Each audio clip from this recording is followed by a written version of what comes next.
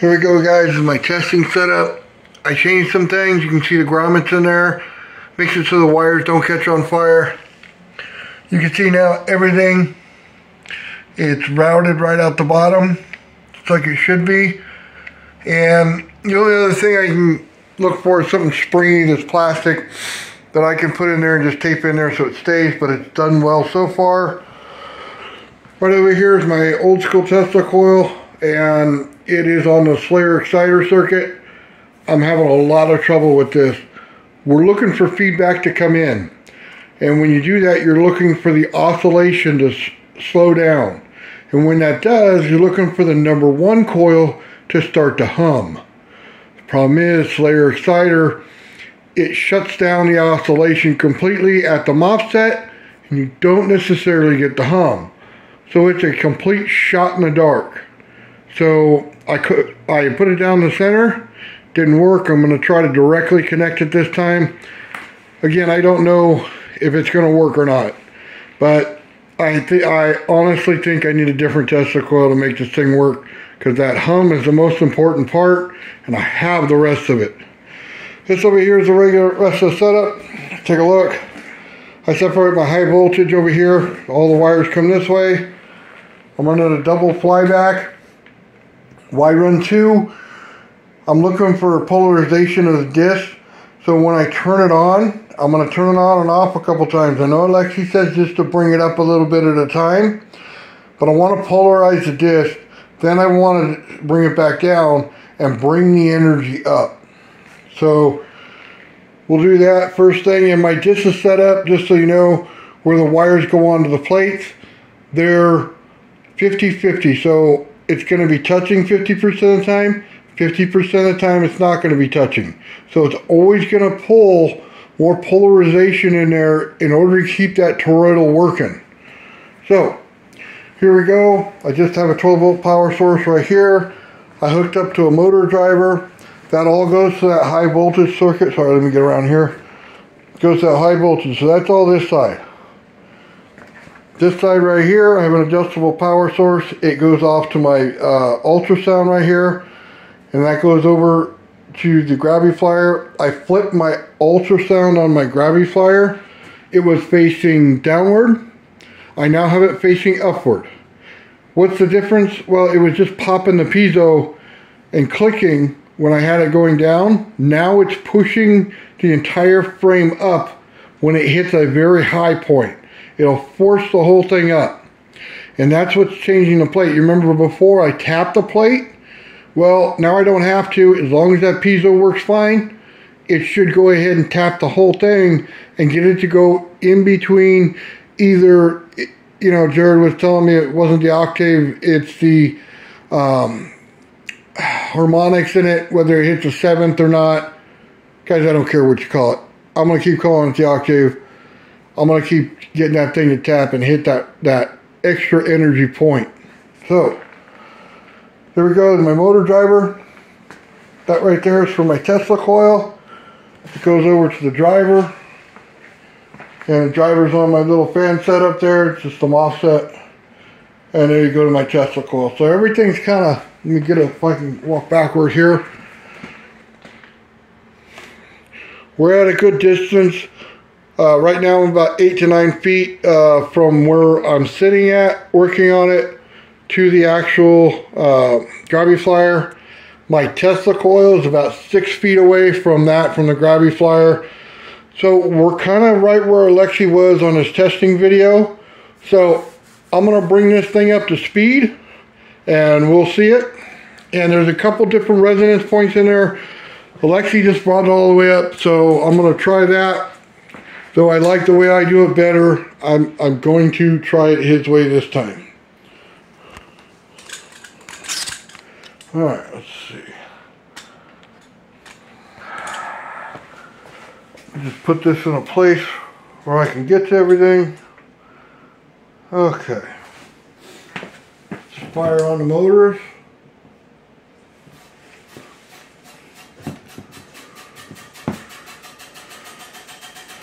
Let me bring this in here so you can see the motors.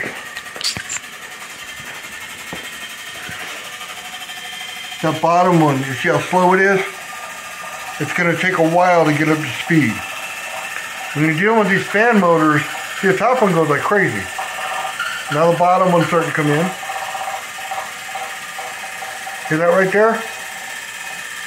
It just went through a resonance point. See how it's smooth now? That's how you tell the difference. Alright, we're about up to speed. We can go ahead and put our high voltage in.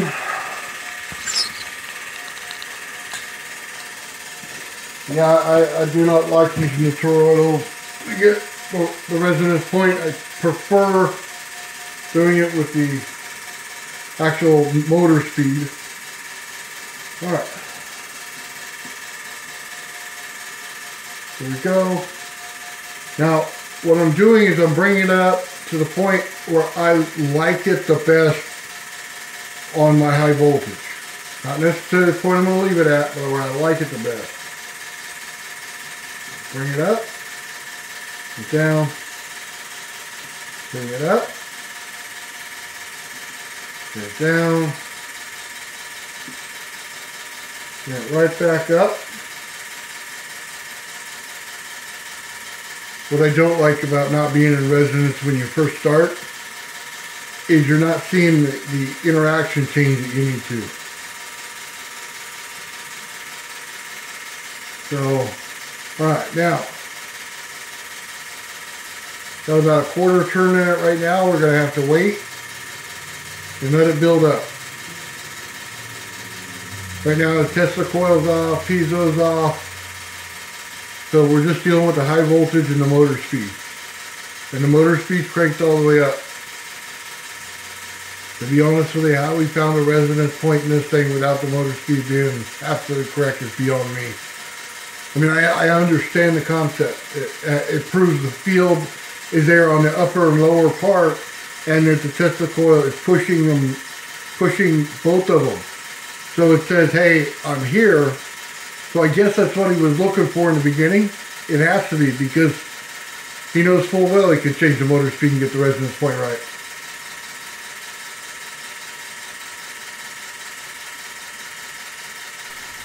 So I did find the resonance point at 11.9 volts. And my max is 12.4 volts. That means that the toroidal itself has to slow down the motors by 0.5 volts in order to find the resonance point.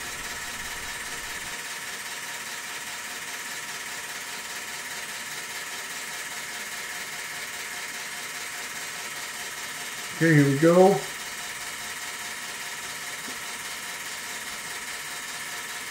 There's another quarter turn right there. This last one takes a little bit, so you just have to look at it.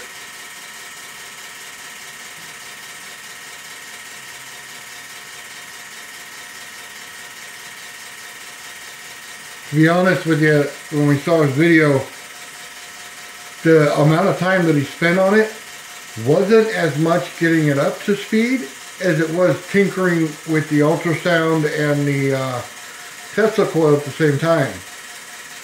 So that was encouraging to see, because what I've been hearing was, you know, an hour or two, and that's pretty much what everybody's been hearing. So, you got about 15 minutes, 20 minutes, something like that. He's ready to go if he can hit that point real quick. So we're going to keep going with the way he does it. One cheating method, to be very honest with you, put a probe next to both and find out what your piezo is going at and what your Tesla coil is going at. Line up the peaks and you might hit it. But I've been having trouble with that Tesla coil because the feedback has to go into the #1 coil, and the #1 coil on this will shut that whole thing down on the Slayer-Sider circuit.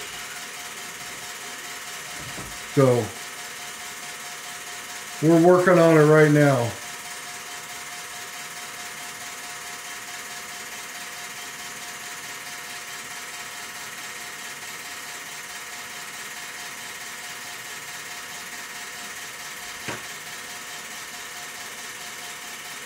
Alright, here we go. We're going for the last turn. Now, all the way up to the point where it shouldn't spark over. Give that some time to kick in.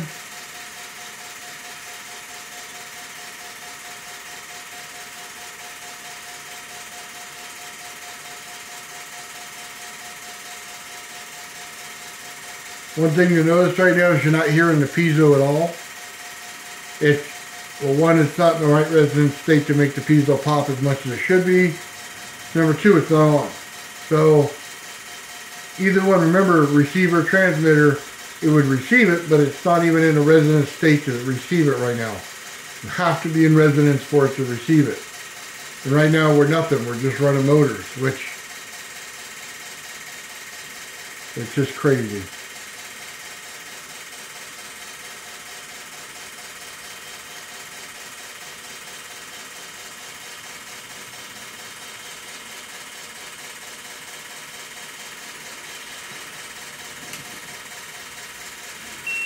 Alright, I'm going to set my power source for my ultrasound. I'm not going to turn it on yet.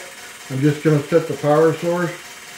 I've got 5 volts and 1.3 amps is what I'm going to put into it. Again, it's turned off right now, but I turned on the actual, oh god, adjustable power supply so I can set it and be ready to go. God knows you got to do something in this time because this right here sucks waiting.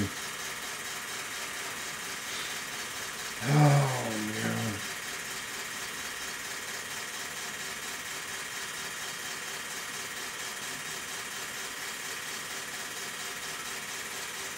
So just so you guys know while we're waiting, I'll tell you, I had a piece of copper in there that went to my plate, and as it bent over and it hit a little more than a 90-degree angle, it would spark back on itself. And what it would do was kill the energy in the craft. So I just switched the wire and I made it a bare wire, and now it gets in there.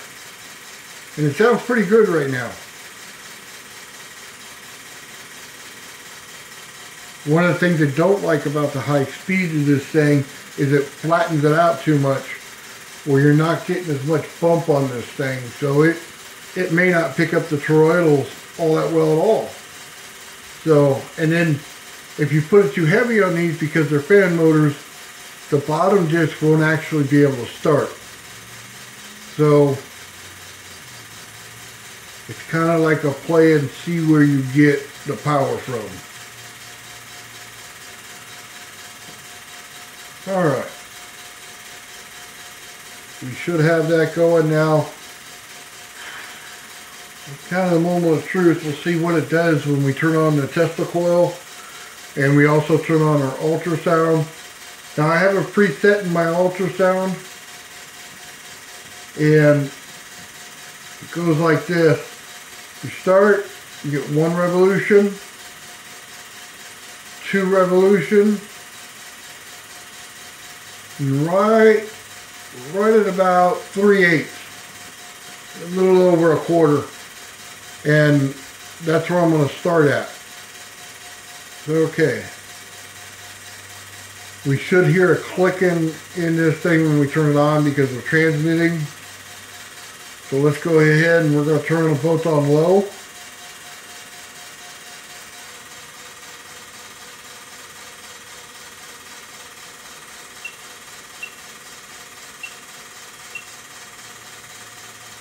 Just so you guys know, the piezo isn't completely off right now.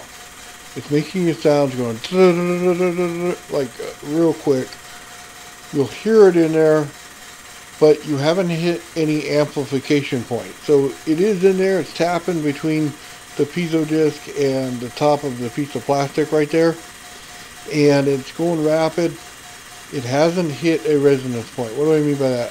When you hit the resonance point, it's going to amplify.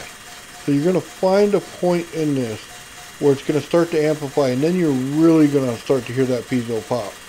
And it makes a very distinctive click sound when you hit those resonance points. Now, you kind of have to match it up. And when you're doing this and you don't have any oscilloscope hooked in, really hard to find it.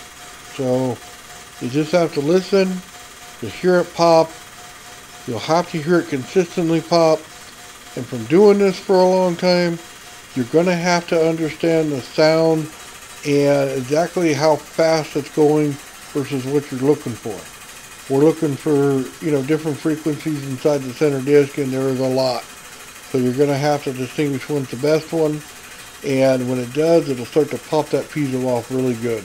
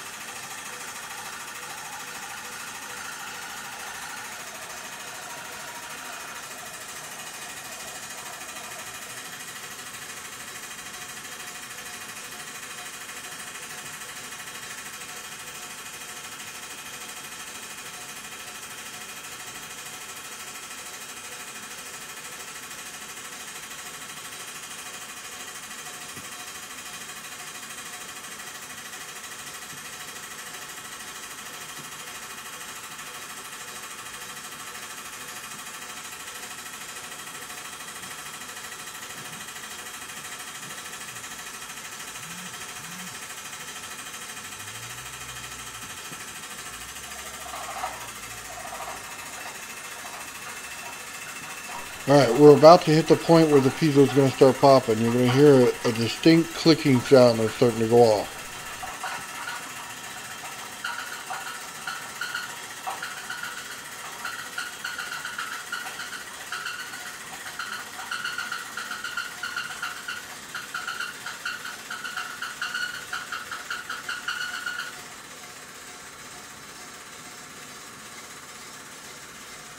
We just went out of it again.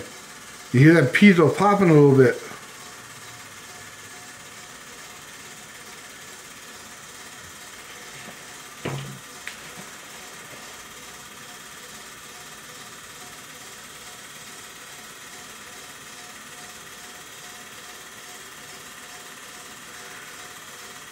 The resonance point is when you get that bottom disc to stay at a higher speed, and the top disc goes down in speed.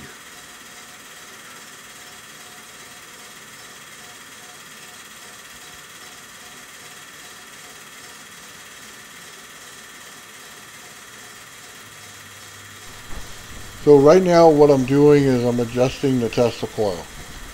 And as I do that, I'm looking for when I can move that toroidal and get this thing in resonance. You'll know, like I said earlier, it's got to slow down the disc by 0.5 of a volt. So what does that mean? It means the speed just has to come down a little bit on that upper disc more than it does the lower disc. So when we do that, you'll start to hear it consistently start popping more and start to shake a little more. We're right there in that resonance point.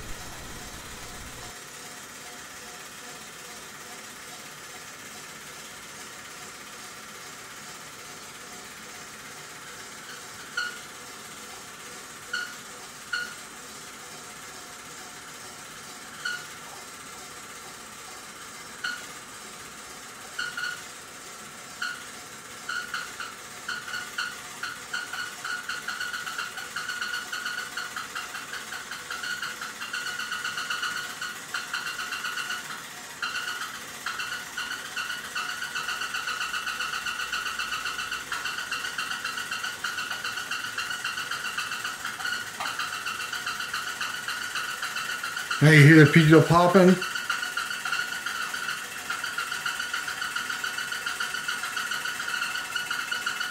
Doing it consistently now.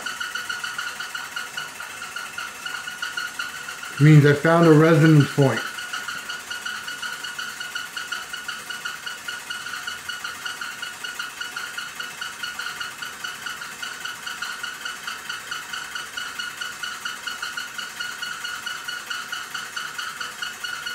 You can see the craft shaking a little bit, right?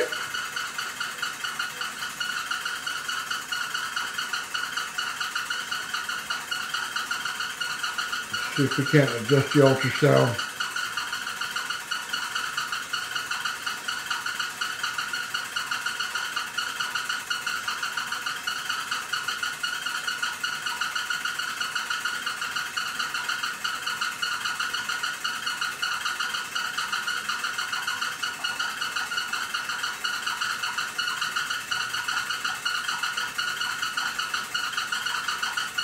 Oh yeah, turned up my hearing aids. It's a lot easier to hear everything now.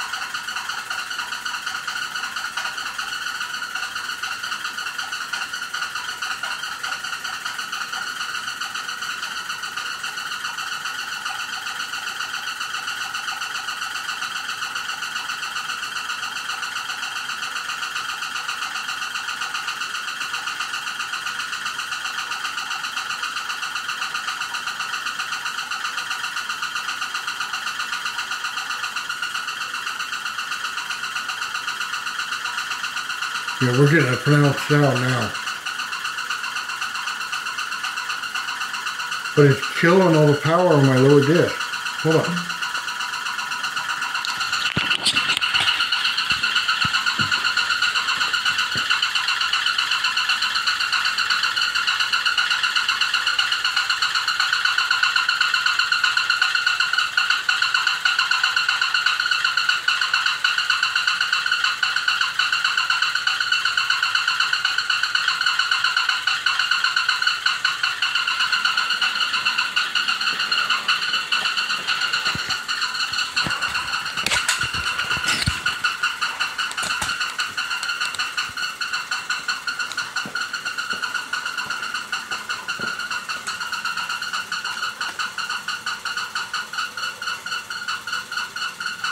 Now it's losing the state. It's losing it right now. Probably a few minutes before that. I'm messing with the camera. Hold on.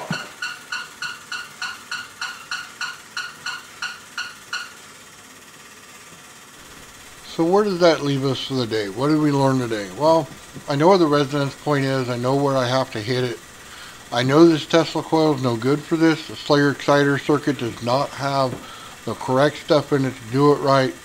If you're looking for a hum in a transformer, just understand this. You must put pressure on one of the actual fields there.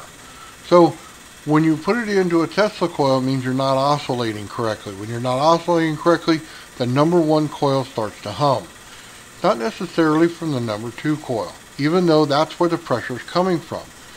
It's the failure to oscillate that makes the humming sound. So I'm going to go back to my ZVS circuit because I can get that thing to hum all day. It can take the pressure. So what am I trying to say here? There's not enough amps in this Tesla coil in order to get the number 1 coil to hum. That's it. That's all there is to it. You get to the point where you get the resonance, you figure that out, you get to the point where the piezo's popping, you get to the point where everything starts to work correctly, and then the toroidal will overrun everything and slow the bottom disc down because you can't hit that point where you get the hum. And that's where we are today. So it just sucks. It really sucks. I mean, I cannot express to you how much the Slayer exciter circuit is not the right circuit for this. Not at all. It will not function properly. I blew up 4 different transistors today trying to get it right. Because there's a point in there when it feeds back. When it feeds back, the transistor heats up. When the transistor heats up, it blows up. That's complete failure. Tells you the circuit is garbage for this. Anyway, it is what it is. I should have used the other circuit, and I didn't, and it's going to cost me a day, and that just sucks. Just to make sure that I did identify the resonance point, I went back and ran a third test, and had everything going, and this is what it sounded like. When it found it, it immediately hit, and you heard everything pick up at once. So here you go.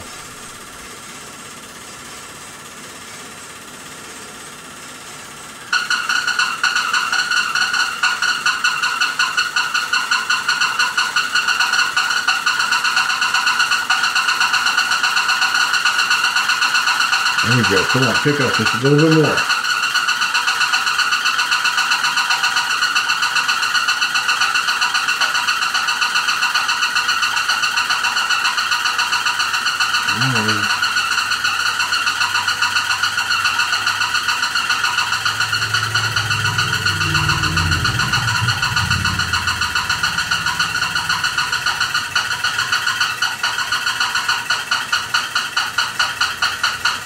Go the other way, go the other way.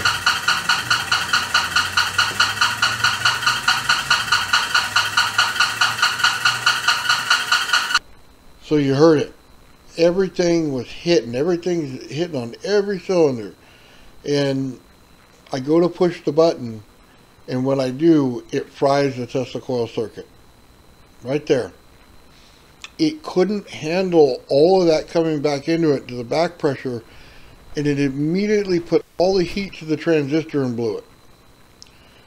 I got to go back to the ZBS. You get the perfect state. You get it right where you want to get it, and you push the button, and then you fry your Tesla coil. So, anyway, at least you guys got to hear it. You know what it sounds like. Now, I amplified the sound a bit so you guys can hear it a little more in depth. It doesn't sound like that live when you're sitting in the room.